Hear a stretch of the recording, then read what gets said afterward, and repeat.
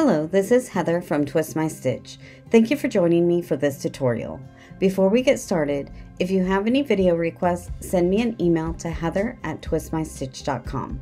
You can also find my social media links in the description below.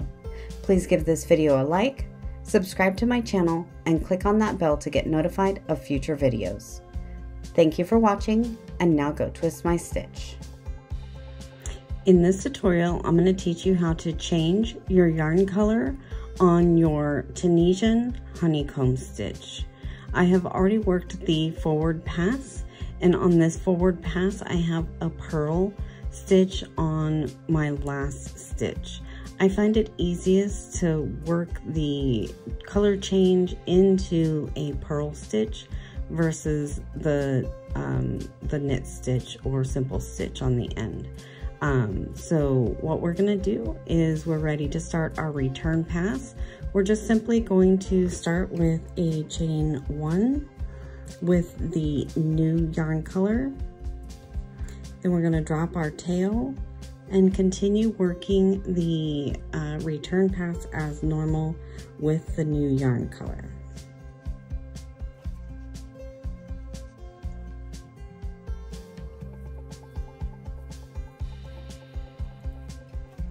And then work the forward pass.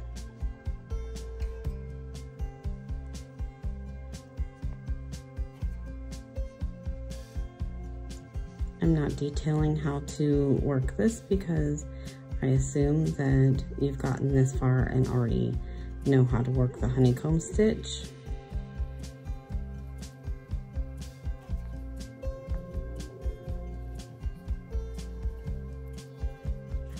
So now we're at the end of the round here, or the row, and it looks a little wonky with that color change there. I find it easiest to see where we need to put our hook to pull up that tail and get it out of the way. And then you'll see the loops of that last V come through, and then just work your chain 1 as normal, or work into that stitch as normal. Drop your tail and chain 1 and then continue on.